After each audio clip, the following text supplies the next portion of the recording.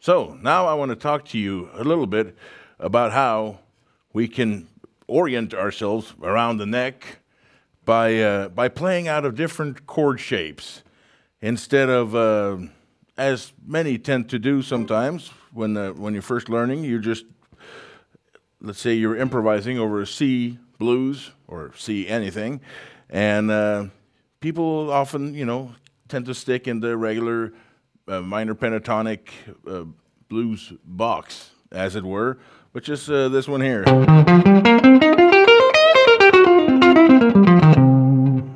And that's fine. That's a good safe spot to be. And the thing is, you can find those notes that are in this scale and key notes for the C blues a bunch of different places on the neck. And a good place to start is by looking at different shapes of, say, a C7 chord on the neck. So here's one. Probably you all know this one.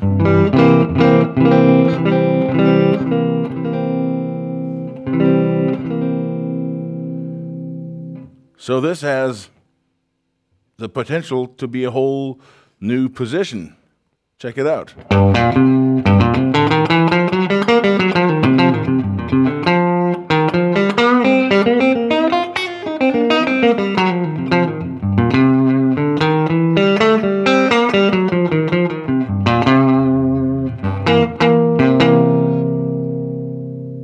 Now, I should say that I don't tend to think too much in terms of scales.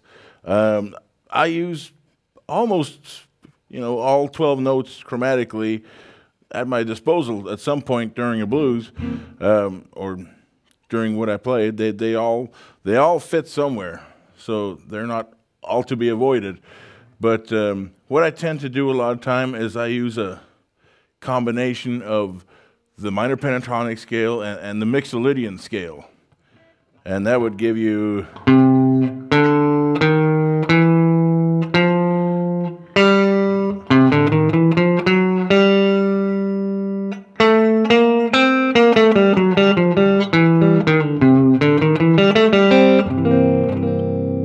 So those are the notes that I'm looking for on the neck. So there's that position. I suppose you could call that the first position. Now, you also have a C7 chord here. And that has its own position and fingering of the same note.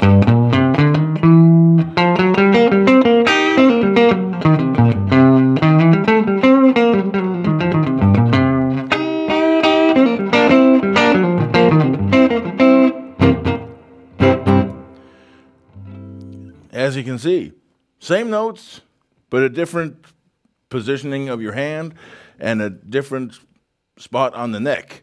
And the cool thing about these different chord shapes is that as you're playing one, you might suddenly find that you have access to put your hand in another position, and that's a good way to keep like a flow of ideas and keep it interesting and not get yourself in a rut and get stuck jabbering on the same notes in the same space on the neck. So here's a way in which I can show you how to go from the first to the second position.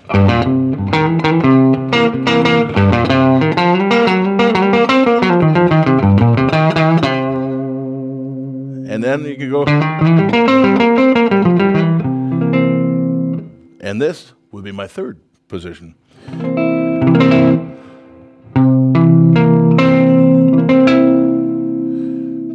And out of this,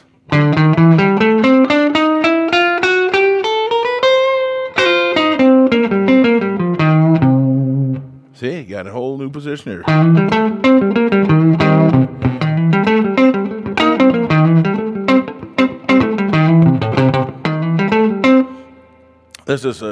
This feels a little bit like a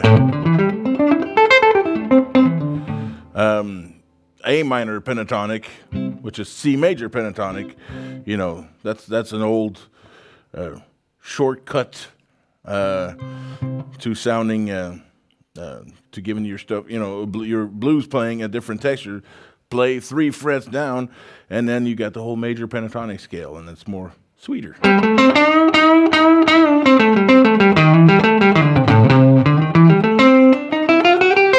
And then, so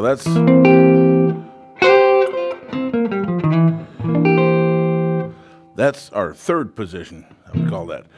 So, and then next one, well, now you're here.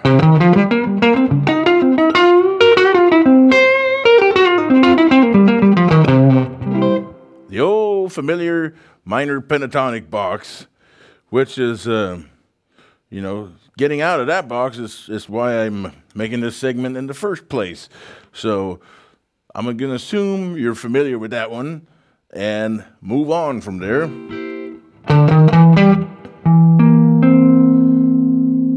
Check it out, you got a C7 right there.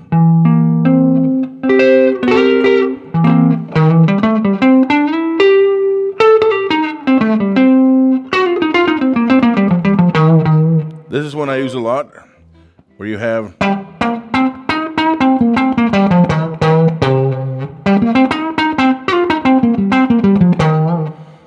it's one series of frets up from this one,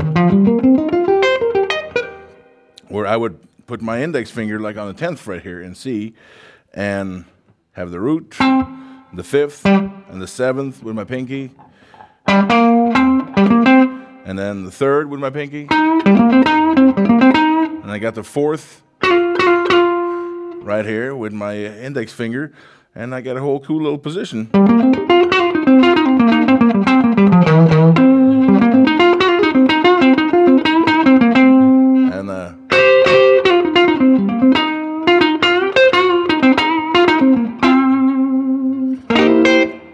And then we're pretty much back to that's the next position, which is just an octave up from the first one. That's how I navigate myself. It's a system of navigation around the fretboard, and when it works well for me, and it keeps me entertained, because if you do it a lot, you familiarize yourself with any kind of, and there's obviously many more shapes of C7 or some kind of C chord on different spots in the fretboard, and they all can have like a little box around them for you to play solos out of. So as you're playing, you find you can go from one to another, and pretty seamlessly after a while, and it's the kind of thing that'll help you come up with new ideas and new things to play, and really keeping yourself entertained while you're playing. It's almost like a real-time problem-solving thing. You go like a crossword puzzle. You go, oh, now I'm here. Oh, now I'm here. Okay, and it'll keep you inspired. You know, once you start getting the hang of it, once you start seeing all the different options, seeing all the things you can do besides all the different things you can do besides that, and even with the same notes, but it'll still trigger you to do things a little different and keeping yourself entertained. And mostly, isn't that what it's about? Now, check it out. You can also, by tweaking a few notes, you can make the C7 into a F7, which is your 4 chord. And then, as logic would have it, 2 frets up from there, you got your 5 chord, the G7. So, for instance, let me show you here's my first C7. Right? That's probably the first C7 anybody learns. Now, if you move these 2 notes, the 3rd and the 7th, down a half step, they become the 7th and the 3rd of the 4 chord, which is F, and ta-ta, we have an F7 chord. It currently has no root in it, but that's why you hire a bass player. He can hit that one. down there. So there's a way for you to get from your C7 and have almost the same stuff available to you in F just by moving a few trigger notes.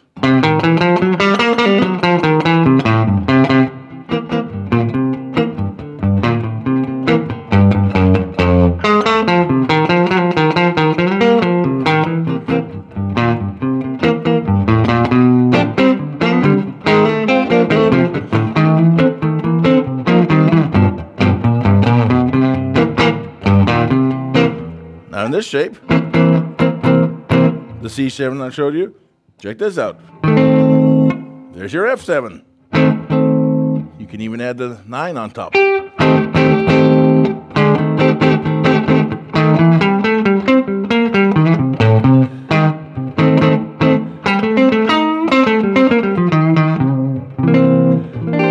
Here, your C7. Move the 3rd and the 7th down, and you got the 7th and the 3rd in F.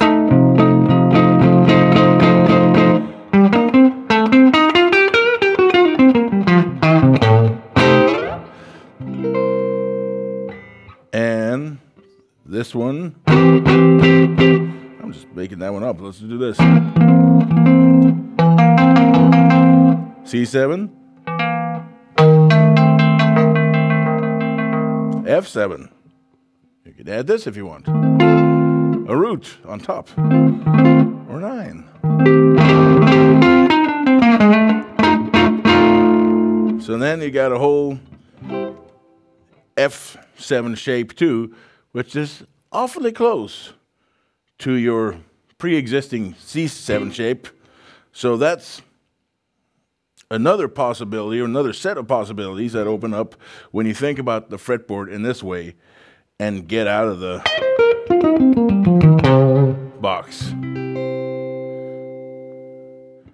Now, one of my favorite licks, or moves, as I like to call them, relate to, incorporates these different kind of chord shapes in this position here, which is the second one up from the minor pentatonic box. Okay, so here's the lick. It involves a bend and a chord bend. So as you see here, we got, where am I? we got a C7 shape right here.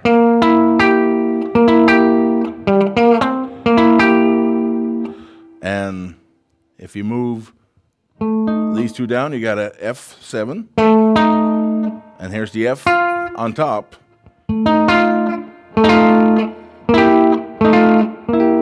Now here's the thing I like to do, is I like to bend on this F7 chord,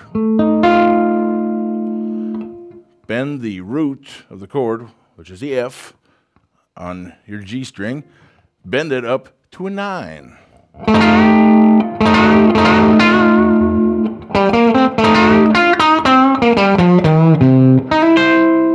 And you can use that, it doesn't even have to be over the 4th chord, because the blues language is fairly flexible when as it comes to tonality and chord gender, major or minor. So you can incorporate that kind of bend as an alternative to, for instance, doing right, which is pretty normal, minor pentatonic blues box lick. Okay, now here's how I would do it, incorporating that chord shape, the F7 chord shape, and the bend.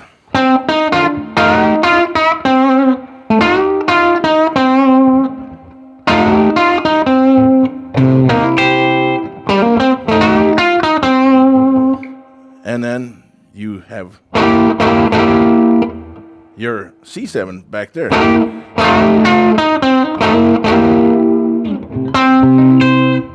So That's something you'll hear me doing a lot. It's two different ways of resolving it.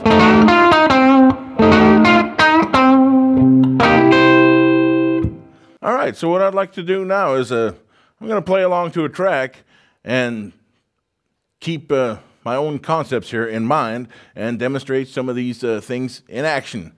How I can be playing out of one chord shape and segue into another one and another one and another one still. And we will just kind of see where the fretboard takes us.